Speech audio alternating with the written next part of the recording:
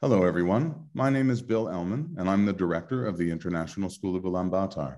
As some of you may know, we have spent some time over the past 2 years revising the school's mission statement, and our purpose here today is to familiarize you with those revisions so that you can better understand what the school stands for and what you can expect from an ISU education.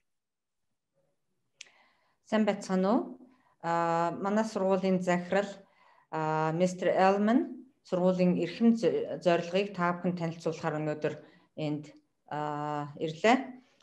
Миний нэр Туул, би сургуулийн дэд захирал. So my name is Tuul Arildi. I'm the deputy director, and I will translate Mr. Elman's presentation on school's new mission into Mongolian language. Thanks very much, Tuul. Okay, let's begin. A few years ago, in 2016, ISU was visited by the Council of International Schools and the New England Association of Schools and Colleges, CIS and NIASC, for the purposes of being re-accredited. 2016 онд манай сургуулийг магадлан итгэмжилдэг олон улсын байгууллагууд болох шинэ England-ийн сургууль коллежуудын зөвлөл мөн олон улсын сургуулиудын зөвлөлөөс сургууль дээр магадлан итгэмжлэг хийсэн. Уг магадлан итгэмжлийн үеэр сургуулийн эрхэм зорилгын тухай бидэнтэй ярилцсан. At that time, the school had a mission statement that it has largely had since 2009, and this statement included also a vision statement, core values, beliefs about education, and many other elements that ISU wanted to explain to the community and integrate into its practice and its goals for student education. Тэгэхээр тухайн үед тус сургуулийн эрхэм зорилго, алсын хараа, мөн тус сургуулийн боловсролын эрхэмлэх үндсэн зорилгууд гих мэтлэнгийн маш олон төрлийн баримт бичгүүдийг сургууль ашигладаг байсан бөгөөд уг баримт бичгүүд дээр болохоор сургуулийнхаа олгож байгаа боловсролын талаар нэлээд дэлгэрэнгүй бид нар тодорхойлолтуудыг хийсэн байсан. Guiding statements for CIS and NIASC are exactly that. They are supposed to be a set of principles that a school's management and its trustees and all community members can look to try to decide how to act in a way that meets that organization's hopes and aspirations for itself. Тэгэхээр энэ олон төрлийн баримт бичгүүд маань тухайн сургуульд ажиллаж байгаа хүмүүс, тухайлбал сургуулийн удирдлага, багш ажилчид, сургуулийн зөвлөлийн гишүүд бүгд сургуулийн үйл ажиллагааг заалж чиглүүлэхдээ, баримталж, шийдвэр гаргахдаа болон өдөр тутмынхаа практик үйл ажиллагаанд хэрэглэхээр уг баримт бичгүүдийг бид нар тодорхойлсон байдаг.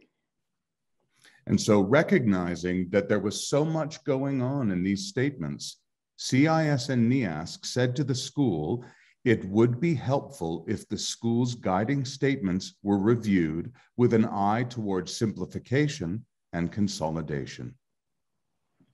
Тэгэхээр тухайн үед ирсэн түрүүний нэрлсэн шинэ England-ийн сургууль коллежийн зөвлөл мөн олон улсын дунд сургуулиудын зөвлөлөөс бидэнд юу зөвлөсөн бэ гэхээр маш их олон зүйлийг өөрсдийнхөө эрхэм зорилго, алсын хараа, урийн андаа оруулсан байна.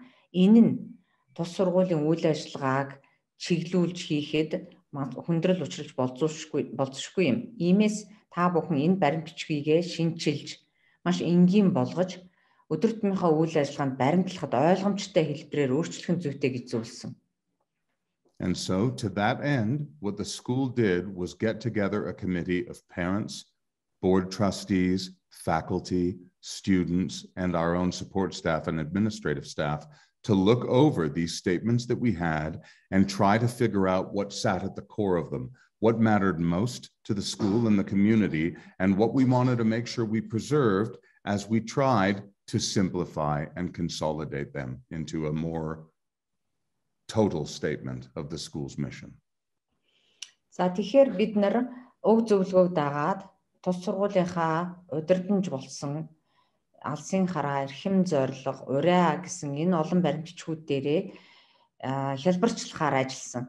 За уг ажилд бол сургуулийн зөвлөлийн гишүүд, сургуулийн удирдлага, эцэг эхчүүдийн төлөөлөл, сурагчдын төлөөлөл, мөн түүнчлэн сургуулийн ажилчид, ажилтнууд оролцсноор бид нар уг баримтчигтэйгээ маш нэхуур ажиллаж одоогийн өнөөдөр та бүхэн танилцуулах гэж байгаа энэ баримтчгийг бид нар боловсруулсан юм аа. This committee distilled 7 themes from the various statements that were found in the mission statement, the vision, the core beliefs, etc.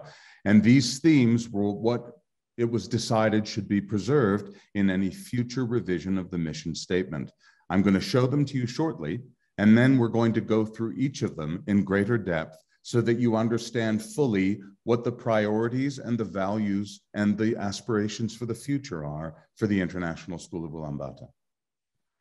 Тэгэхээр саяын дурдсан эцэг их багш ажилчид, сурагчид, сургуулийн зөвлөл, удирдлагын төлөөллүүд хамтдаа ажиллахдаа манай урд нь байгуулсан одоо удирдамж баримт бичгээсээ нэг 7 зүйлийг эрхэмлэн авч үлдъя гэсэн юм санаачлаг гарсан байгаа. Уг 7 зүйл нь бол яалтчгүй сургуулийн өдөр тутмын үйл ажиллагаанд мөн хэтийн зорилт бол маш чухал юм аа гэж үзээд авсан байгаа. Ингээд манай захирал өөрийнхөө презентацид энэ 7 зүйлийн талаар нэлээд наривчлан танилцуулах болно.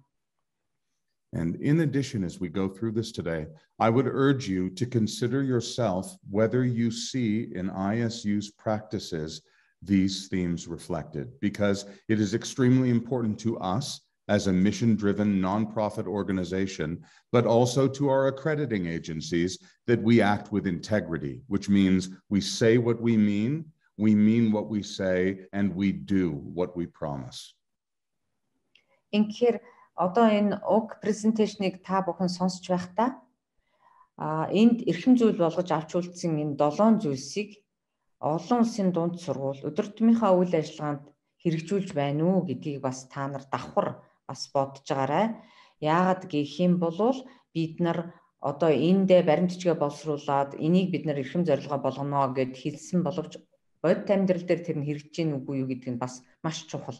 Өдөр тутмынхаа үйл ажиллагаанд бид нар энийг удирдамж болгож чадж байгаа хэсгээр бас та бүхэн өөрсдөө бас давхар сонсохдоо бодоод харьцуулаад харах нь зүйтэй. And so it was felt by our committee that the following 7 themes best captured what we are in the service of and what we hope to achieve.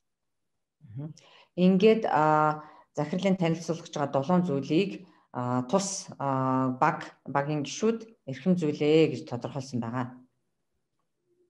Those themes are community, inclusion, inspiration, global citizenship, action, sustainability, and the Mongolian context. За тэгэхээр уг 7 ийм үндсэн ойлголтыг эрхэмлэн авч үзнэ гэсэн энэ дээр нь юу гэж ихээр community буюу хамт олон, за inclusion буюу бусдыг ялгарлан гадуурлахгүй, бүгдэд тэгш үйлчлэх, за inspiration буюу эрмэлзэл төрүүлэх, за дараа нь citizenship одоо дэлхийн иргэн, action ажил хэрэг болгох, ажил хэрэгж байх, sustainability гэдэг бид бүхэн ирээдүг харсан, ирээдүйд үргэлж одоо тооцоолж байх. Ингээд Монгол орны онцлогт тохируулсан байх гэсэн ийм үндсэн 7 зүйлийг бид нэр эрхэм зүйл болгож авсан. So let's explore these all in more detail, trying to understand what these words and these concepts mean to the ISU community. Тэгэхээр саяын нэрлсэн 7 зүйл маань яг дотроо юу агуулж байгаа юм бэ? Олон улсын дунд сургуулийн хамт олонны хувьд энэ яг юу гэсэн вэ гэдгийг авч үзцгээе.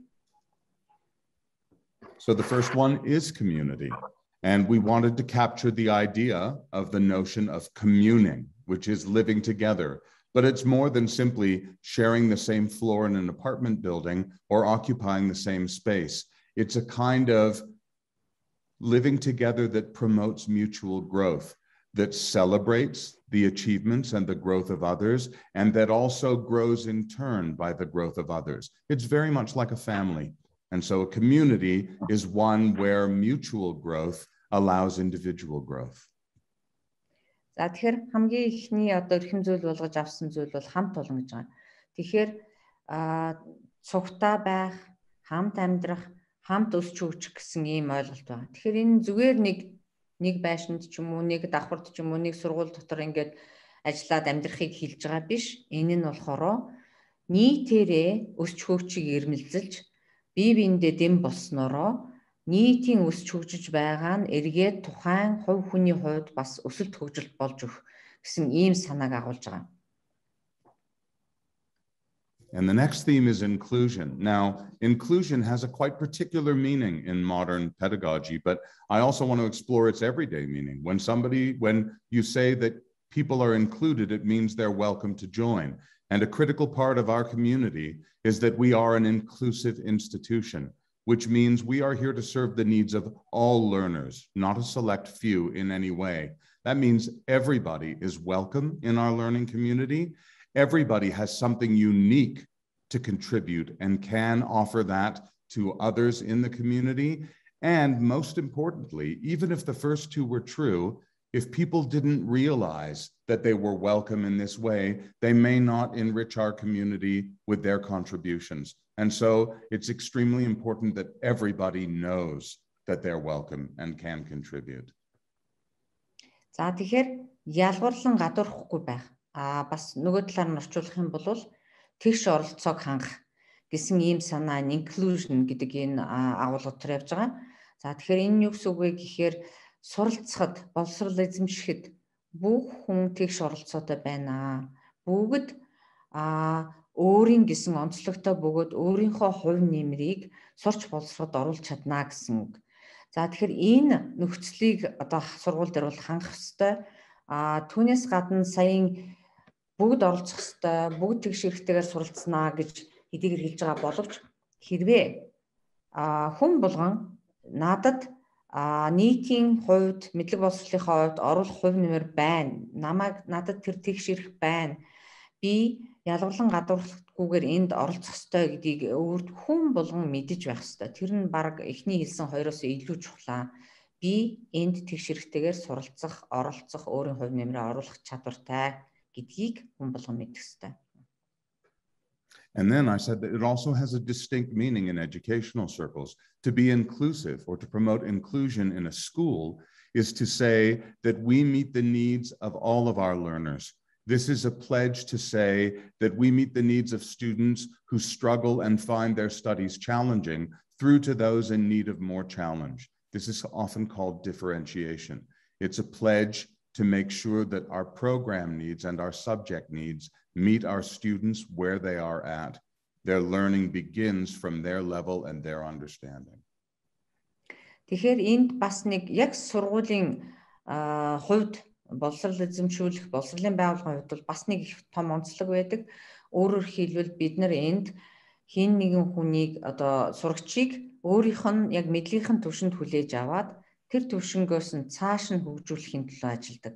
Энийг бол яг манай мэргэжлийн боловсролын байгууллагын хувьд болохоор сурагчдын онцлогт тохируулан сургалтын үйл ажиллагааг явуулах гэж бид нар хэлдэг, differentiation гэж. За энэ бол бас яг энэ ялгарлан гадуурхгүй байх, тэгш хэрэгтэйгээр оролцуулах гэсэн энэ санаан дотор бол сургуулийн байгууллагын хувьд бол маш чухлаа. The next theme is inspiration. And this was also present very strongly in the earlier revision of the mission. And we meant it quite literally. To inspire is to breathe into. And we wanted to capture the idea that education is not the filling of a passive vessel, as was traditional many years ago, the view that somehow the learner is passive and the teacher is responsible for filling the learner with knowledge. We see learning as a very active and engaging enterprise. Learners must breathe for themselves. They must be hungry if they are to eat. So our purpose in inspiration is to make each other feel that hunger or thirst, as we've said here. Make people thirsty and they will drink. And we want to sustain a constant level of curiosity and inquisitiveness that promotes that constant thirst that engages us at all times as learners and prompts us to want to know more.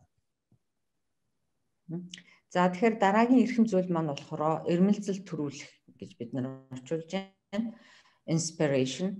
За тэгэхээр сургууль дээр баримталдаг одоо заах арга зүй сургуулийн үйл ажиллагаа бол зүгээр одоо уламжил дарах шиг багш нь заагаад мэдлэгийг олгоод сурагч нь тэрийг хүлээж аваад багшийн заасныг цээжлээд сураад авах гэсэн ийм агуулга бол манайд байхгүй. Тийм ч учраас энэ захирал энд ингээд төсөөлөл маягаар хэлэхэд бол бид нар зүгээр одоо шилэн аяганд ус хийдэг тийм хүмүүс биш ээ. Харин бид нар бие биендээ эрмэлзэл төрүүлж мэдх юмсан, сурах юмсан яагаад ийм байгаа юм бол гэдэг энэ танин мэдхүйн ийм эрмэлзлийг төрүүлэх нь хамгийн чухлаа. Яагаад гэх юм бол хүн өөрөө эрмэлзэж, өөрөө сонирхож, өөрөө хайж олж ээж тэр мэдлэг нь тухайн хүнд маш үр дүнтэй мэдлэг болдог учраас бид нар энэ inspiration буюу эрмэлзэл төрүүлэх гэдэг нь их чухал. Бид зөвхөн сурагчдад биш бас бие биендээ ч гэсэн шинийг эрэлхийлж мэдж авах хүсэл эрмэлзлийг төрүүлэхээр зорж ажилладаг. The next theme, global citizenship, is important for both words that make it up. We often say, and I certainly say as an educator, our purpose is to build wonderful people, to build the sorts of character and personality that we can trust, that we would trust. We trust our affairs to, we trust friendships to, and perhaps even our own children. And so our purpose here is making good people and being involved in a process of helping people refine their character and their dispositions. This is often simply called citizenship. But as an international school, we grapple with a distinctly international perspective on that same enterprise. And so indeed it is important for an international accrediting agency like CIS to see what we stand for as producing distinctly global citizens. And so we speak then about citizens, good people who do not have a horizon that ends at their city or their country, but understand the common experiences of humanity and feel connected with the world instead of with some arbitrary subset of the world. За тэгэхээр дараагийн нэг эрхэм зүйл болохоор мэдээж энэ хэрэг иргэн. Сургуулийн нэг үндсэн үүрэг бол нийгэмд сайн иргэнийг төлөвшүүлж өгөх байдаг. Харин олон улсын дунд сургуулийн хувьд болохоор бид нар энийг global citizenship буюу бид нар дэлхийн иргэн гэж зориуд тодорхойлсон байгаа. Яагаад гэвэл энэ олон улсын дунд сургуулийн онцлог зүгээр нэг тухайн оронд нэг нийгмийн хариуцлагатай иргэнийг төлөвшүүлэхээс илүү бид нар илүүтэйгээр бидний зорддог зүйл маань дэлхийн иргэн буюу зөвхөн тухайн нэг нийгэмдээ ч юм уу тухайн улсдаа ч юм уу тийм хариуцлагатай иргэн байхаас илүү бас өөрийгөө дэлхийн иргэн гэдгийг ойлгож бүх зүйл хоорондоо холбоотой ийм учраас бүх зүйлд одоо миний хариуцлага байгаа, миний оролцоо байгаа гэдгийг ойлгодог ийм дэлхийн иргэнийг төлөвшүүлэхэд олон улсын дунд сургууль эрмэлзэж ажилладаг. Тийм ч учраас та бүхэн дэлгэцэн дээр харж байгаа бах. Энэ дэлгэцэн дээр харахтаа бид нар зориуд энийг тодорхойлж бид нар яг ямар иргэнийг төлөвшүүлэх гэж хичээж ажилладаг вэ гэдгийг бид нар энэ баримтан дээр ингээд тодорхойлж харуулсан байгаа. You should see these posters around in the school. We've put them up as well because this particular notion of global citizenship does a really beautiful job of tying together the school's mission with the IB learner profile, teasing out so many of the attitudes and attributes, the characteristics that we see as being of essential importance in the kinds of learners that ISU is trying to produce. Уг баримтчиг бол англи монгол хэл дээр сургууль дээр бид нэр эргэн тойрон анги танхимуудад байршуулсан байгаа. За энэ баримтчиг маань их чухал баримтчиг. Энэ нь зөвхөн ийм одоо баримтчиг чигээрээ байхаас гадна тус сургуулийн эрхэм зорилго түүнчлэн тус сургуулийн хөтөлбөр болох International Baccalaureate хөтөлбөрийн тодорхой нөгөө сурагчдыг төлөвшүүлэх үндсэн зорилтууд байдаг. Энэ зорилтуудтай нягт уялдсан ийм баримтчиг юм байна.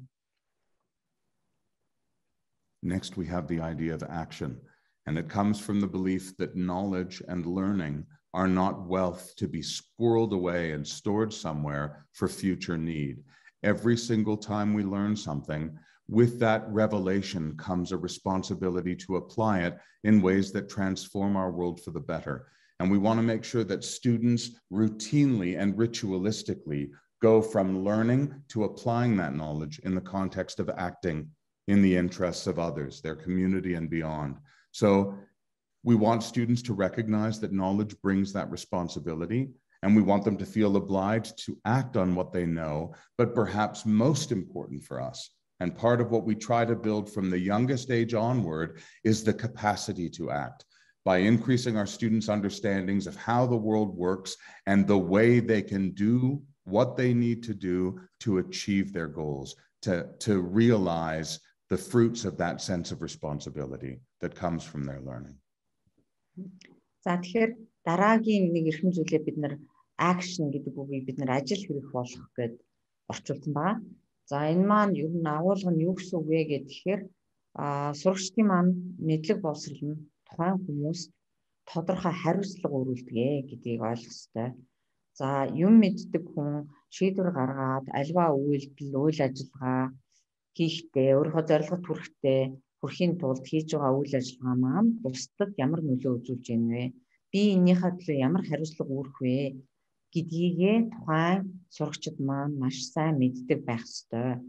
За ийм ч учраас угаасаа альва үйлдэлийг хийхдээ альва одоо шинэ зүйл сэднэ үү, амьдралдаа зорилготой хүрэхийн тулд одоо хийж байгаа үйл ажиллагаандаа тухайн хүн маань өөрийнхөө итгэл үнэмшлэлээр тулгуурлаад хийхээс гадна энэ маань надад тодорхой хэмжээний хариуцлага үүрүүлж байгаа. Миний хийж байгаа үйлдэл эргээд бусдад, нийгэмд, дэлхийн хэмжээнд ямар нөлөөтэй байж болох вэ гэдгийг одоо хариуцж чадах тийм иргэнийг одоо төлөвшүүлэхэд манай бас нэг үндсэн зорилго оршно. And not all action is the same, and not all action is of equal value. We don't just want our students looking for opportunities to act and then acting. We want our students to act sustainably. And if you're like me, perhaps you were first acquainted with this idea in the context of ecology or the environment, where to act sustainably is to live using the fruits of the environment today in a way that does not prevent a future generation from benefiting from that environment in the same way. За тэгэхээр сая бид нар үйл ажиллагааныхаа төлөө хариуцлага хүлээх гэж ирсэн. Гэтэл энэ нь бол зүгээр нэг одоо юу гэдгийг би зорилготой хүрэхийн тулд ийм үйлдэл хийн, би ийм үйл ажиллагаа явуулна ингэн гэхээсээ илүү энэ нь sustainable байх ёстой гэж хэлж байгаа. Sustainability гэдгийг бид нар ирээдүгөө харсан үйл ажиллагаа байх ёстой гэж үзэж байгаа. За энэ маань юу гэж хэлж гэнэ үү гэхээр бид нар зөвхөн тухайн амьдарч байгаа цаг үедээ л үйл ажиллагаагаа явуулаад тухайн цаг үеийнхаа хүрээнд л асуудлаа шийдээд явна гэдэг бол хангалтгүй. Бид нар ирээдүгөө харсан ийм үйл ажиллагааг явуулж явах ёстой. Ирээдүгөө харна гэдэг маань ирээдүйн үр хүүхдүүд маань бидний залгамж халаа маань өөрийнхөө үед бас энэ үйл ажиллагаа цааш нь үргэлжлүүлээд цааш нь ажил хэрэг болгоод явахт нь өнөөгийн хийж байгаа үйл ажиллагаа явуулж байгаа зүйлс садаа болохгүй байх. Дэмжлэг болохоор тийм байдлаар үйл ажиллагаа өөрсдийгөө нийгэмд оруулах хувь нэмрээ хийнэ гэсэн ийм агуулга авч байгаа. So we want to be sure that as human beings in a community, as we act on our needs and our responsibilities today, we do not deny that right and that possibility from future selves or from future generations. It's extremely important that we try to apply those considerations whenever we act. And this is not a science, it's an art. It's extremely difficult to divine the consequences of your actions, but we want our students to be thoughtful at all times about those possible consequences and factor them into whether a particular action is a desirable one. Тэгэхээр ирээдүйдээ садаа болохгүй, ирээдүйн цаашдын бидний дараагийн үед залуу халаад одоо садаа болохооргүй, тэдэнд дэмжлэг болохоор үйл ажиллагаа явуулна, өөрсдийнхөө зорилго төрхтэй тэгж ажиллана гэдэг маань бас тийм амар зүйл биш. Энэ бол тийм айхтар шинжлэх ухаанаар нотлоод юм уу ингээд одоо ингэж хийн тэгж хийн гэсэн ийм зааварчлага биш. Гэхдээ бид сурагчдаа өөрсдийнхөө хийж байгаа үйл ажиллагаа өдөр тутмынхаа явуулж байгаа зүйл өөрийнхөө ажил хэрэг болгож байгаа зүйлийг үргэлж бас тухай ямар үр нөлөө үр дагуулах вэ гэдэг дээр сайн боддог байгаасай. Тийм боддог болгохын төлөө бид нар зорж ажиллаж байгаа. We consider ourselves very fortunate to have something that most international schools in the world don't have, and that's the U. We are in Ulaanbaatar, and that is something that uniquely defines the way we look at the world and the way we look at problems in our environment. And we are extremely conscious of how important it is for our students to understand what's beautiful, what's remarkable, and what's troubling in this place, so that they can take their understanding of human needs and the satisfaction of those needs out to the broader world. We start from where we are and we move out to the broader picture. But a truly global citizen is one who can navigate from the needs and the unique affordances of where they are to the broader world. And so we place great emphasis on making sure that our students appreciate and understand Mongolia. It would be a tragedy for our students to pass through here without appreciating what's so uniquely beautiful about this place. And so that sits very centrally in our priorities for our learners as well. За ингээд мөн дараагийн нэг эрхэмлж байгаа зүйл болохоор олон улсын дунд сургууль маань одоо Монгол улсад байдаг. Ингэхээр энд сурч байгаа энэ олон орны сурагчид маань Монголд байрлаж байгаа энэ сургуульд Монголд ажиллаж амьдарч байгаагийн хувьд Монголын тухай ойлголттой, Монголыг ойлгодог. Монгол гэдэг маань маш онцгой газар юм. Мөн Монголд маш сайхан зүйлс байна. Мөн Монгол бас хэцүү ойлгохдохгүй юмнууч байна гэдгийг бүгдийг нь одоо бас энэ сурагчид мэдрээд ойлгоод авах юм бол тухайн хүүхэд маань байгаа газраасаа цаашаа Монголоо харьцуулаад дэлхийн хэмжээнд энэ Монгол улсад бас ямар үр өгөөрөлтөй байна, ямар газар юм, дэлхийн хувьд цаашаа гараад өөртөө оронд байт юм, өөр оронд очиод цаашаа үргэлжлүүлэн сурах, ажиллахдаа бас тухайн орныг харьцуулдаг. Ингээд эндээс бас суралцаад мэдээд авах нь бас бидний хувьд их чухлаа. Тийм учраас энэ Монголд байрлаж байгаа Монголын онцлог, Монголын асуудлуудыг бас энэ ойлгож авах нь манай сурагчдад маш чухлаа. These are the unique ingredients that we have brought together to put into a revised mission statement, one that will capture all of these priorities and put them together in hopefully a simpler and more succinct phrase of our intentions and purpose and our promise to our students and to each other. Тэгэхээр саяын товч тайлбарлсан энэ 7 үндсэн зүйлийг бид нар өөрсдийнхөө шинжилсэн эрхэм зорилгод оруулсан байгаа. Тэгээд энийг манай сургуулийн хамт олон удирдлага, багш ажилчид, сурагчид, эцэгчүүд бас их сайн ухаж ойлгох нь зүйтэй. Яагаад гэвэл энэ нь бидний сурагчиддаа болон өөрсөндөө амлаж байгаа ийм үйл ажиллагаа явуулна, ийм зүйлийг эрхэмлж, ийм иргэдийг төлөвшүүлнэ гэсэн ийм бидний одоо удирдамж болж өгч байгаамаа. And so what we have produced is the following: the new mission for the International School of Ulaanbaatar, revising the principles of the previous. ISU inspires all members of our community to work together to achieve their unique potentials, acting purposefully and sustainably in Mongolia and beyond. And I think you will find the 7 themes of community, inclusion, inspiration, global citizenship, action, sustainability, and the Mongolian context well featured here.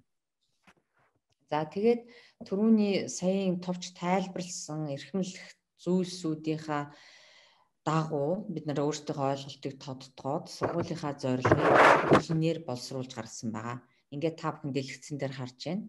Олон улсын дунд сургуулийн эрхэм зорилго нь хамт олонныхоо гишүүн бүрд нөөц бололцоогоо дайчилж хамтдаа Монгол улс болон дэлхийн нийтийн тогтвортой хөгжилд хувь нэмрээ оруулах урам зоригийг бадраахад оршино гэж хэлсэн. Энэ товчхон эрхэм зорилгот та бүхэн саяын тайлбарласан хамт олноо, ялгарлан гадуурхгүй байх, ирмэлзэл төрүүлэх, дэлхийн иргэн ажил хэрэгж байх, ирээдүгэ харсан шийдэл олж байх, Монгол орны онцлогийг таньж мэдэх гэсэн энэ энд нэгдэж орсон байна. And rather than embarrass myself by immortalizing a poor Mongolian translation here, I will leave it to Tool to do so. But in trying to capture the uniquely Mongolian nature of our context, We wanted to find something that is iconographically Mongolian in terms of the culture and the beliefs, to capture the notion of our magnetic north, the things that center us, the things that help us get grounded and focused. And so we came up with the notion of the three cornerstones featured in the Ger and the Life at Home. And we identified again closely to the motto that we've had historically, that these are community, learning, and fulfillment, leading us to the motto, community in heart, learning in mind, fulfillment in life. За тэгэхээр манай урья бас шинжлэгдсэн байгаа. Тэгэхээр сургуулийнхаа урьяг бид нэр зориуд Монгол гэдэг энэ агуулгад Монголд байдаг сургуулийн хувьд Монгол агуулга оруулахаар зориуд зорьсон. Ингээд Монгол гэрийн голд байдаг одоо ийм тулгын 3 чулуу бол Монгол хүмүүсийн амьдралд их чухал юм аа гэж үзээд бид нар бас өөрсдийнхөө урьяанд энэ тулгын 3 чулууг одоо символ болгон авсан байгаа. Ингээд захирал маань би монголоор энийг дуудаж чадахгүй байхаа гэж байна. Англиар болохоор three cornerstones гэж байгаа. Ингээд энэ 3 маань маш чухал одоо байнга бидний санд явж байгаа 3 юм бол юу вэ гэхээр зүрх сэтгэлдээ хамт олон, оюун санаандаа суралцахыг, амьдралдаа сэтгэл ханж гэсэн ийм урьяг бид нар шинжилж гаргасан байна. So this statement is our promise to you, and it ends what we have to say today, except to say that schools are processes and not products. As we go along, we want to be sure that this reflects what we are doing in the education of our students. We also want to make sure that it drives it, so that future innovations and future decisions taken in the interests of our community and our students are wholly in the service of these ideals. We ask you to judge our integrity and let us know when you have questions, and furthermore, to help us and partner with us as we look for new ways of achieving these goals. So thank you very much for your attention today. За тэгэхээр манай энэ эрхэм зорилго манай урья энэ бол бидний өдөр тутмын үйл ажиллагааны өдөртөмж юм. Тэгэхээр энэ дашрамд хэлэхэд сургууль гэдэг маань, сурагчдад мэдлэг олгоно гэдэг маань үйл ажиллагаа буюу процесс. Тэрнээс биш эцсийн үр дүн, тийм болгоч нь ийм болгоч нь гэсэн эцсийн үр дүнгийн тухай яриа биш юм аа. Энэ бол тасралтгүй явагдаж байдаг үйл ажиллагаа.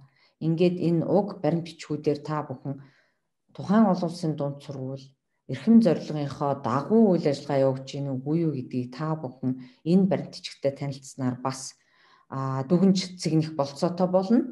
Ингээд бид бол өдөр тутмынхаа үйл ажиллагааг яг одоо саяын тайлбарлаж хэлсэн энэ танд та бүхний дэлгэцэн дээр харж байгаа эрхэм зорилгынхаа дагуу эндээ тааруулж явуулж нэгэсэндээ бид та бүхэнд ийм үйл ажиллагаа явуулнаа гэж өгч байгаа бидний амлалт юм шүү. Ингээд анхаарал тавьсанд баярлалаа. Thank you very much. Bye.